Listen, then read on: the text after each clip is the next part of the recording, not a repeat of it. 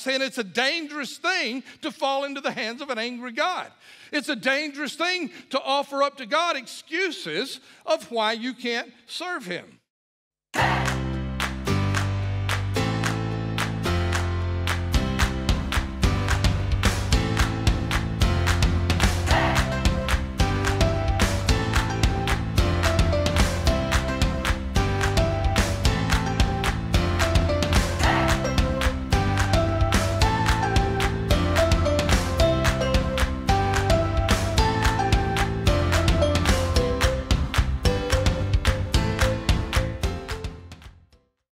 Pastor Rodger Bradley from Church on the Rock in Pascagoula, Mississippi. And this guy is a pastor and a pastor's pastor. I love you, man. Love you, buddy. You have been such a blessing all these years. Is your mic turned on good? We got you up good and everything? Yep. Yes, One, looks two. like it is. Looks like all right. Let me pull this up here so we can get you in the light so that people at home can see you. You good, bud?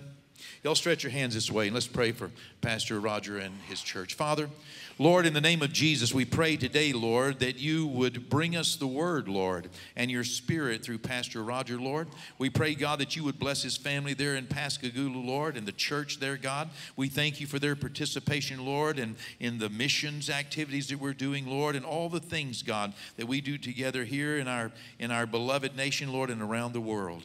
I ask you, Lord, to bless us with open hearts and open minds so that we can hear your word, Lord, and today be made to be a little more like you. In the name of Jesus, amen. Amen. Amen. God bless you, buddy. Amen. What a joy and a privilege and an honor to be back here at Golden Triangle Church on the Rock. I always tell Pastor Ron, of course, he, as he said, was planning on not being here, but they called and said, would you be interested in coming anyway? I said, absolutely. All I ever need is an invitation, because of all the places that I have an opportunity to preach, this is absolutely my favorite place to come. I love your pastor. I love this church. Woman was walking to work one day, and she walks by a pet store, and there's a parrot outside the pet store, and she walks by. The parrot looks at her and says, "Lady, you are one ugly lady." And she sort of stiffened her back and walked on to work, and she come back home, and as she passed back by, he looked at her and said, "Yep, still ugly." So she goes home. She's really bothered by this. The next morning, she gets back, she gets right in front of the parrot. Parrot says, "You haven't changed a bit, lady. You are one ugly woman." So the lady goes in the pet store and she says, "I need to speak to the owner." And she talks to the owner. She says, "Listen, I have to walk by here every day back and forth to work. And every day this parrot insults me and calls me ugly." And the owner says, "Ma'am, I'm so sorry. This parrot sometimes just gets an attitude and says what he wants to say. I give you my word, it will not happen again." So she says, okay, she leaves. She goes to work. She comes home that evening, and she gets by the parrot. She's looking at the parrot. The parrot's looking at her. She gets kind of close, and the parrot hasn't said anything, and she kind of smirks. And just as she gets even with the parrot looks at her and says, "You know." So I tell you that to say some things go without saying, you know. And it could go without saying, but I'll say it anyway. I love your pastor. He and I have been friends for over 25 years. I'm not sure exactly how long, but he is, the great thing about it, your pastor's my pastor. He's been a mentor. He's been a friend. And this is my home away from home. I love this church. I love what you do, the outreach that you do, and it's always a joy to come and be here. My wife sends her blessings and her greetings from Pascagoula. We actually bought a restaurant a little over a year ago, so she had to work yesterday while I played, and so she did not get to make the trip. But she said to please tell you all hello. I did bring a friend of mine with me. Harvey Barton is my brother in Christ. often my traveling companion. We do a lot of road trips together. He's my attorney, and he's my friend, except when we play golf together. Turns out we're both very competitive, so we have sort of an ongoing grudge match, but glad that he's with me today. If you have your Bibles, I'm going to be reading out of Exodus chapter 32. And I believe the Lord has given me a word for somebody today, and I hope that this word is for you. Before I really get into the meat of what I want to talk about, I want to show you one thing in this chapter that, well, it just interests me. It shows me how silly sin can make you look. You know, the devil loves to make you look silly. And when we try to offer up excuses to God as to why we can't serve him or why we're doing this or that, it often just makes us look silly. So I want to read you a couple of verses, and then we'll kind of get into more of what I want to talk to you about. But if you look at Exodus 32, chapter 1, it says, when the people saw how long it was taking Moses to come down off the mountain, they've been, of course, led out of the land of Egypt, and now they're in the wilderness, and Moses has gone up to talk to God. So it says, when they saw how long it was taking Moses to come back down the mountain, they gathered around Aaron, who was second in command, and they said, come on, they said, make us some gods who can lead us. We don't know what happened to this fellow Moses who brought us out here from the land of Egypt. So Aaron said, take the gold rings from the ears of your wives and your sons and your daughters and bring them to me. All the people took the gold rings from their ears and brought them to Aaron. Then Aaron took the gold, melted it down, and pay attention to this, he molded it into the shape of a calf. The King James says he fashioned it with a graving tool. So you get that. He created this golden calf. Now, when the people saw it, they exclaimed, "O Israel, these are the gods who brought you up out of the land of Egypt." Aaron saw how excited the people were, so he built an altar in front of the calf, and then he announced, tomorrow will be a festival to the Lord. The people got up early the next morning and sacrificed burnt offerings and peace offerings. After this, they celebrated with feasting and drinking and indulged in pagan revelry. Okay, so fast forward over to verse 19. It says, when they came near the camp, Moses saw the calf and the dancing, and he burned with anger. He threw the stone tablets to the ground, smashing them at the foot of the mountain. He took the calf they had made and burned it. Then he ground it into powder, threw it in the water, and forced the people to drink it.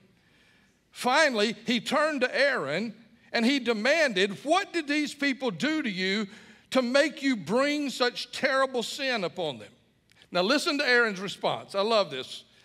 Don't get so upset, my lord, Aaron replied. You yourself know how evil these people are. They're just a bad bunch. You know them. You know how evil that they are. They said to me, make us gods who will lead us, because we don't know what happened to this fellow Moses who brought us up out of the land of Egypt. So I told them, whoever has gold, jewelry, take it off. When they brought it to me, I simply threw it into the fire, and out came this calf. I love that. He said, I threw it in. I don't know, the calf come walking out. I don't know what happened. You know, he didn't say I fashioned it with a tool that I created and made this thing. I just threw it in the fire, and lo and behold, it's a cow. Sin makes you look silly. When you begin to offer up to God excuses of why you're not serving him, it often makes us look silly. Now, I love this story in Exodus chapter 32. I love it because it's one of those stories that about the time you think you have God figured out, you'll come across a story like this that just blows your hair back. And how many of you have ever had family or friends who just wouldn't do right? Anybody? They just won't do right. You know, you pray for them. you witness to them, you talk to them. It seems like the more you talk, the more you pray, the more you witness, the worse they get, right? And people can get heavy when you're trying to carry them. There's an old song that says, he ain't heavy, he's my brother. That's a lie. Even brothers get heavy, right? Even people you love get heavy, especially when you begin to try to carry other people's burdens. And you're doing everything you can to help them. But one of the things that I tell people in counseling all the time, I'll work with you, I'll do anything, I'll talk to you, I'll be there for you anytime. What I will not do is I will not work harder than you do. But sometime when we're trying so hard, a guy was standing on a bridge one time threatening to jump off to his death, and a guy pulls up in a car and sees him, and he gets out. He says, man, listen, nothing's that bad. Don't do this. He said, talk to me. Tell me what's going on. And the guy turned around and he started telling him all of his problems. And the guy stood there for 30 minutes listening to this guy's problems. When he got through, both of them jumped. You know, sometimes people get heavy when you're trying to deal with all of their problems. And this is sort of how Moses felt about the children of Israel.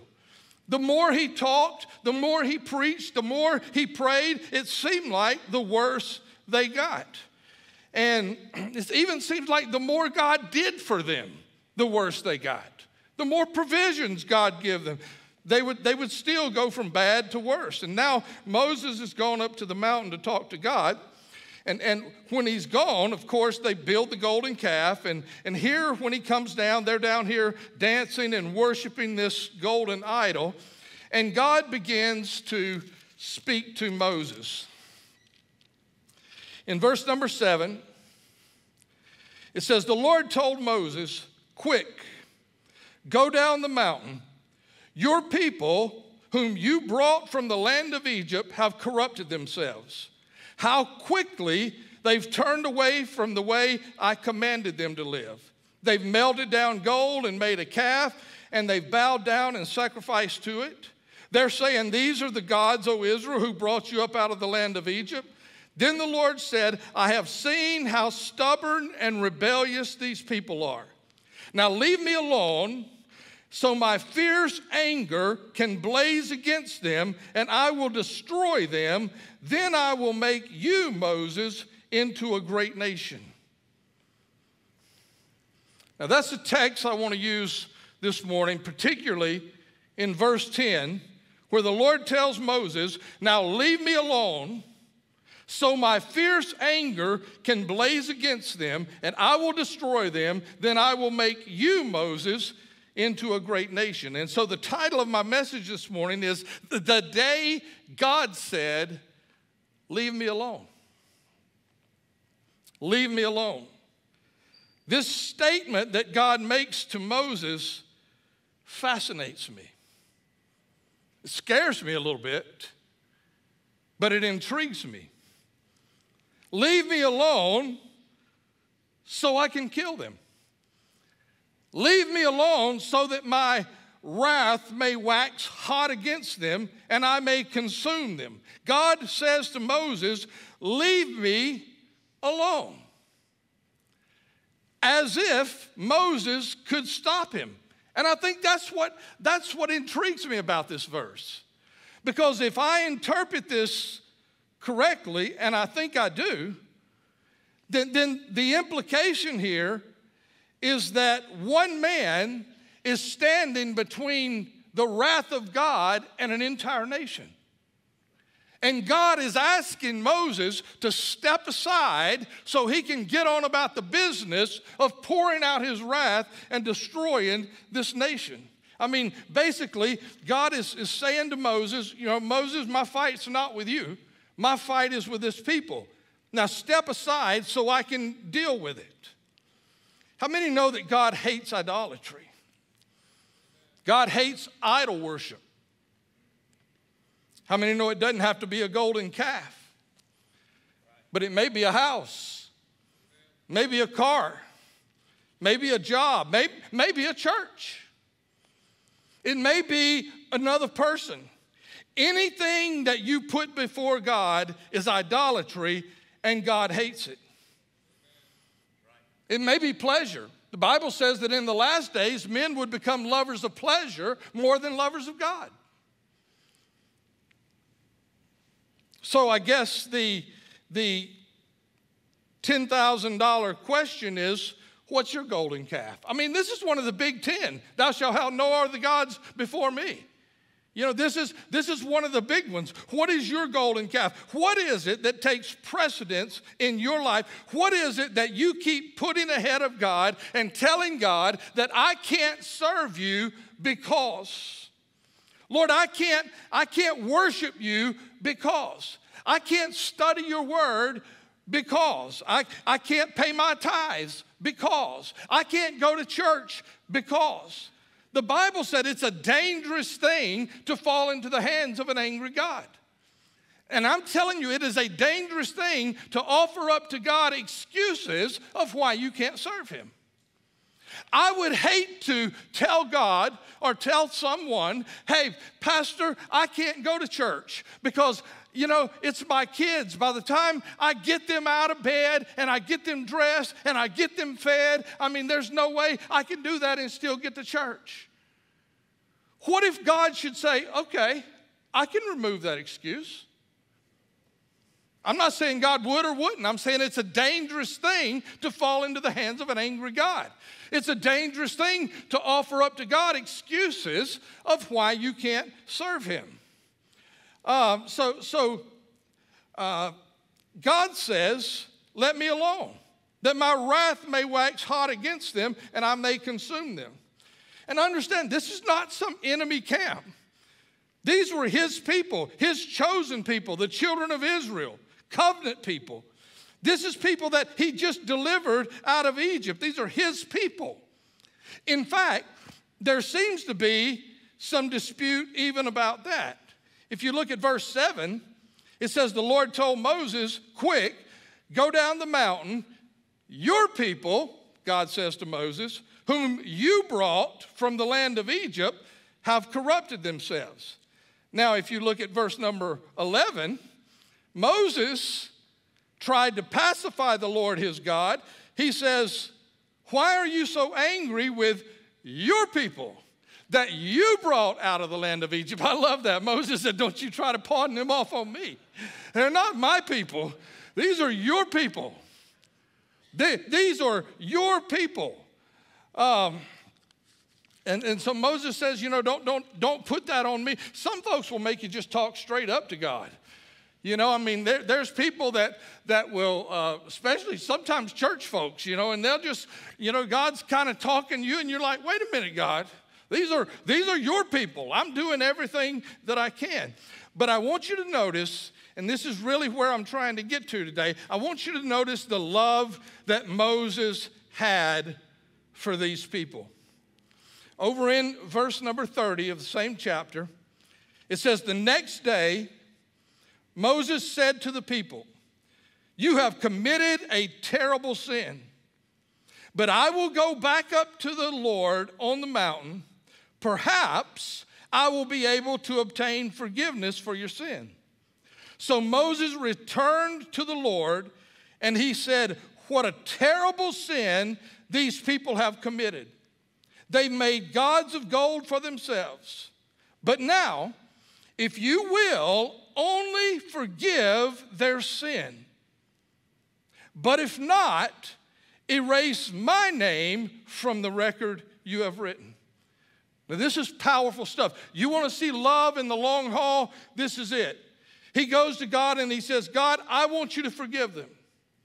But if you won't forgive them, if you insist on destroying them, then go ahead and destroy me too, because I love these people. Now, that's tough. I love my congregation, but I don't know if I love them that much. Your pastor loves you, but I don't know if he would go to God and say, Lord, I'm asking you to forgive these people, but if you won't, go ahead and destroy me too. And that's what Moses says to these people. Moses says basically to God, God has said, leave me alone that I may destroy these people. And Moses says, if you have to destroy them, destroy me too. But listen to me, God, I will not leave you alone. I'm not going to leave you alone. I'm not going to stop praying. I'm not going to stop asking. I'm not going to stop believing. I'm not going to stop interceding. I'm going to keep on keeping on. And if you have to kill them, then kill me too. But I will not leave you alone. And church, if you're honest, some of you are here today because somebody, some mama, some daddy, some grandmother, some grandfather, some preacher, some friend, somebody went to God on your behalf and said, God, I will not leave you alone. I'm going to keep praying. I'm going to keep interceding. I'm going to keep that. I am not finished. I will not leave you alone. Somebody stood in the gap and made up the hedge for you, and that's why you're here today, because somebody wouldn't leave God alone. While you were out drinking and drugging and fornicating and acting crazy, somebody was standing in the gap for you and saying, God, I will not leave you alone. I'm going to keep praying, and I'm going to keep believing, and I'm going to keep interceding. Church, I believe in prayer, and I believe that prayer changes things. If I didn't believe it before this past Friday, I certainly believe it now. Harvey and I were playing golf. We played the front nine, nobody in front of us. We just went right through, got to the back nine. There was 4 guys in front of us. It was just the 2 of us. So golf etiquette says, you know, if you got a faster team behind you, just let them play through. And so we got there and we played 1 hole behind them. They teed off on the next hole, which was just a little par 3. Well, they hollered at us and they said, come on through. Well, that's fine and that's wonderful. Except if you're amateur golfers like we are, nobody likes to tee off with a crowd. And here's 4 guys standing on this green saying, come on through. Now, this is a hole I don't particularly like. For some reason, I'm just lucky to put it on the green somewhere. So I'm like, oh, man, look, they're just staring at us. So I grab my club, and I walk up to the tee box. I said, Lord, let me hit a good shot. I don't want to embarrass myself. And so I walked up to the tee box, looked down the fairway, took back, swung, watched the ball. I said, hey, it's going to hit the green. Hit the green and rolled up this far from the pin, okay? Harvey's looking at me. He says, what? What? I said, did you not hear me pray when I walked up here? So he walks up, you know, and he's just kind of walking up and looking, and he sort of mumbles under his breath, me too, Lord, me too. And he hit a pretty good shot. Not as good as mine, but pretty good shot. So I believe in prayer. I believe that God answers prayer. And so I would say to you, don't leave God alone. That loved one that you're praying for, keep praying, keep preaching, keep witnessing. Because I believe prayer changes things. You say, well, I don't really believe, you can change God's mind. Listen to me. Moses changed God's mind. Abraham changed God's mind. David changed God's mind. And church, you and I can change God's mind too. In fact, God says, I sought for a man who would stand in the gap and make up the hedge for a people that I should not destroy it. I believe God is wanting to change his mind. I believe that God is looking for people today who will tell him, Lord, I will not leave you alone. I'm going to stand, I'm going to pray, I'm going to believe you. And you know what I believe? I honestly believe this with all my heart, that many times God is saying to us, you know what I want? I want to know, how bad do you want it? How bad do you want it? How long are you willing to pray? How much are you? God spoke to my heart one time as clear as God ever spoke to my heart and said, listen to me, I want you to stop talking to me about things that don't matter to you. Because I got in the little habit, kind of like a lot of people do. I just sort of, maybe go through my little prayer list and Lord, bless them and bless them and bless them. And God spoke to my heart and said, quit talking to me about things that don't even matter to you. Things you don't even care about. You're just praying. What I want you to do is I want you to open the floodgates of your heart, and I want you to begin talking to me about things that matter to you, because if it matters to you, it matters to me. And I want you to begin praying and talking to me and believing me for things that are important to you. If it's important to you, then it's important to me. So don't leave God alone. God's looking for people. Look at what he said in verse 11 and 12. He said, but Moses tried to pacify the Lord his God. Lord, why are you so angry with your own people, whom you brought up from the land of Egypt with such great power and a strong hand? Why let the Egyptians say their God rescued them? You know what? I want to read this out of the King James because I like the way King James says this. Listen, verse 11. Moses besought the Lord his God, and he said, Lord, why doeth thy wrath wax hot against thy people, which thou hast brought out of the land of Egypt with great power and with a mighty hand? Wherefore should the Egyptians speak and say, for mischief did he bring them out to slay them in the mountains and consume them from the face of the earth? Now listen to what Moses said to God. Turn from your fierce wrath and repent of this evil against your people. Who tells God to repent? Moses did.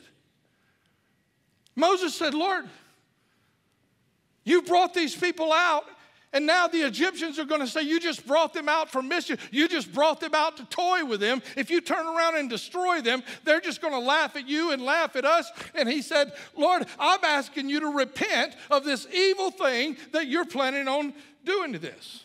You say, that's crazy. It is crazy. Let me show you something crazier than that. Look at verse 14. And the Lord repented of the evil which he thought to do to this people. Whew, some of you just lost your religion. That's all right. You should have got rid of it years ago. Because religion won't help your relationship with. Moses had a relationship with the Lord. Now, before you totally just freak out on me, when Moses asked God to repent, he's simply asking God to change his mind. In fact, if you look at it in the New Living, he says, God, change your mind from this evil thing. Moses had a relationship with God, and he asked God to change his mind, to turn around, to make a change, and that's what Moses asked God to do, and that's exactly what God did. God changed his mind. Why? Because Moses would not leave God alone. He would not leave God alone. Look what Moses told the Lord in verse number 13.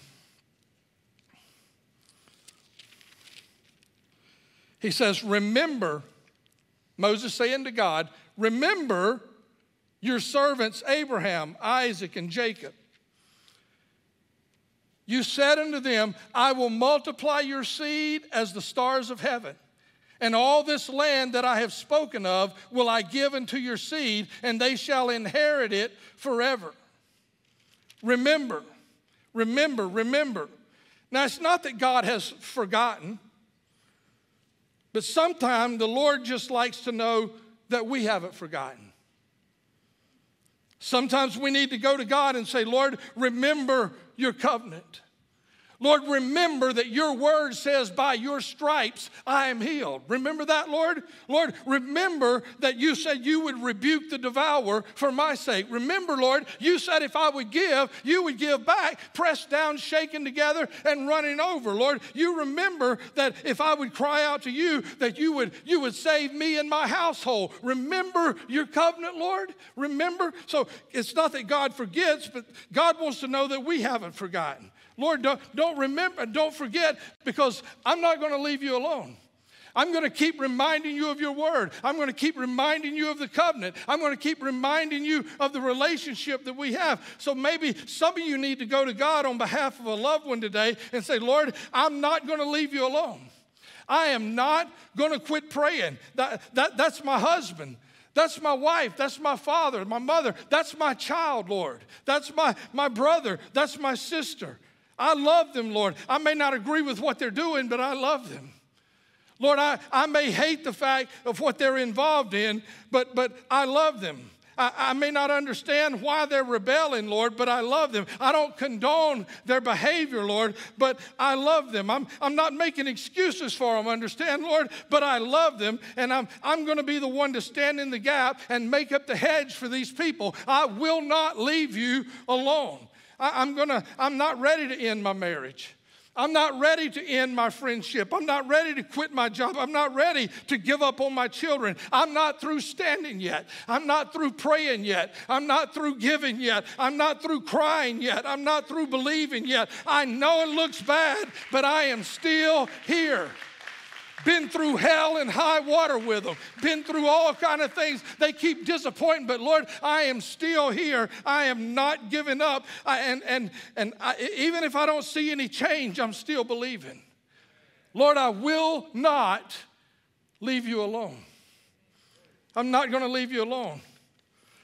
Remember, Jacob was wrestling with the angel, and the angel said to Jacob, "Let me go." And Jacob said, "I'll not let go till you bless me. I'm not letting go till you bless me." Listen to me. Some of you here today, some of you who may be watching this online, if you're ever going to be free of whatever it is controlling you, if you're ever going to be healed, if you're ever going to be saved, if you're ever going to be made whole, if you're going to ever get the victory over drugs, over lust, over whatever may be binding you, if you're ever going to see your loved ones saved, if you're ever going to see your marriage healed, you're going to have to grab hold of the horns of these altars and say, "God, I will not let go until you bless me.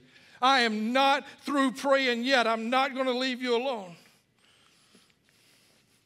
Jesus told the disciples one time, they've been trying to cast these demons out and get things straight, the things that bind them in their lives, and they can't do it. And along comes Jesus, and he cast the demons out, and they said, why is it you can do this? And he said, some things come only by prayer and fasting.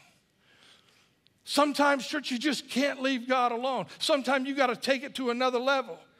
You've been praying and praying and praying and begging and asking and seeking and talking, and you feel like, I'm done. It's easy to say, "Lord, I'm just ready to wash my hands of it." But listen to me. Don't you dare leave God alone. God is looking for a person who will stand in the gap. God is looking for a person who says, "I want it that bad, that I don't care what I see with my eyes. I don't care what I hear with my ears. I don't care how many times I've asked God. I will not leave you alone." I'm not ready to give up on my marriage. I am not ready to give up on my children. I'm not ready to give up on my family. I'm not ready to give up on this friend of mine. Listen, don't you dare leave God alone, because this may be the prayer that changes everything. This may be the day that changes everything. Maybe God brought me all the way down I-10 for 5 hours just to tell you, don't leave God alone. Don't you stop praying. The Bible says the effectual, fervent prayer of a righteous man avails much. So whatever it is in your life that you're struggling with, whatever it is that you've been praying for. And listen, I'm not saying that all prayers aren't important or that God doesn't hear all prayers. But God wants you to open the floodgates of your heart and talk to Him about things that matter to you.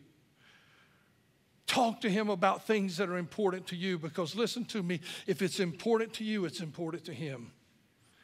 You're His child. And sometimes God says, "How bad do you want it? How bad do you want it? Are you willing to keep coming?"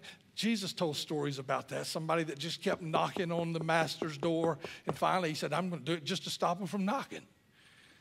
Just because they're so persistent. God loves persistence. God loves faith that doesn't give up. God doesn't always answer your first prayer the way you want Him to. Sometimes, I tell people, God answers every prayer. Sometimes it's yes. Sometimes it's no. Sometimes it's not now.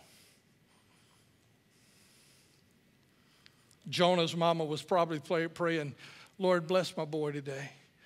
God, he's out there on the water. Keep him safe. And whatever you do, don't let him fall overboard. But that wasn't in God's plan, was it?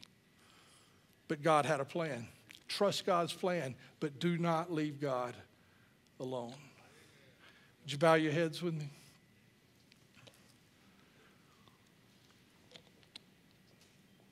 Lord, I just thank you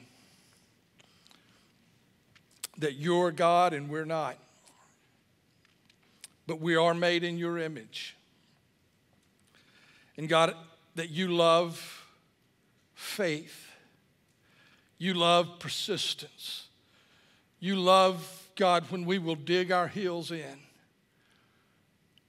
And we let you know and say to you, I will not leave you alone.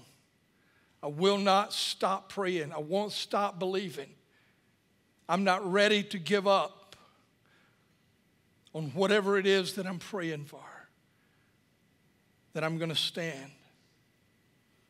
And Lord, I pray for those who are in this building today. I pray for those who are watching online, Lord, because I believe that there are many who are maybe at the point of ready to throw their hands up and say, you know, I've done all I can do. And this may be the day, God, that you turn things around. When we say, Lord, I'm not giving up. And I'm not going to leave you alone. Till you bless me. Till you change things. Till my loved ones come to know you. Till I get set free of this thing in my life. Till my marriage is saved and restored. I will not give up. In Jesus' name we pray. Amen. This program is brought to you through the faithful support of the members and partners of Golden Triangle Church on the Rock. For more information about our church or to find other programming and additional resources, check out our website at www.cotr.com. Join us here next time, and until then, we pray God blesses you to make a living, make a life, and make a difference.